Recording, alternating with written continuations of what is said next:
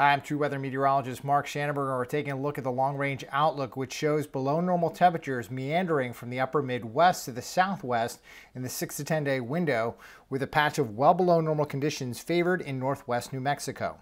Coastal portions of the Mid-Atlantic and southern New England are also expected to experience below normal temperatures during this time. The remainder of the country will either be near or above normal temperature-wise, with well above normal conditions likely for segments of Southern California and the Southern Plains.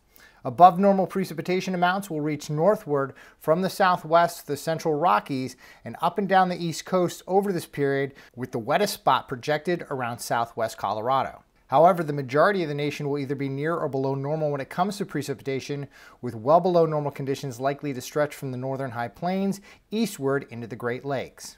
The Pacific Northwest and Northeast are expected to see below normal temperatures in the 11 to 15 day time frame. However, most of the lower 48 will either be near or above normal during the span, with a pocket around the Texas and Oklahoma panhandles favoring well above normal numbers.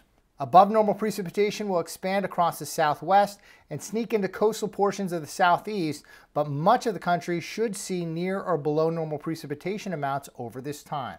If you'd like to learn more about the long-range outlook or any of the products True Weather has to offer, you can find us on the web at truewx.com.